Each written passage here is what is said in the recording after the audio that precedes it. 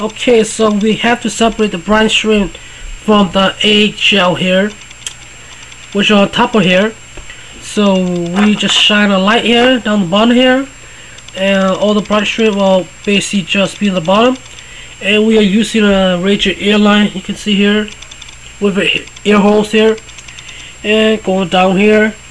So all my brine shrimp will be collected here, and I will not be able to collect any eggshell, which we don't need. So alright, so this is my feeding jar.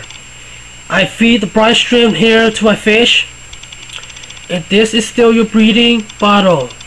So you can see here there's still some eggs in here that has not been hatched, and there's also brine shrimp floating around here. Now what most people like to do is they fill this bottle back up with tap water plus some cream salt, and then add some more brine shrimp in there, and you just aerate the bottle back up again, and just wait for the eggs to hatch again, and you just suck them up into your feeding jar like we did before. And doing this way, you always have a constant supply of brine shrimp on hand, and that way it also helps hatch some of the eggs in here too.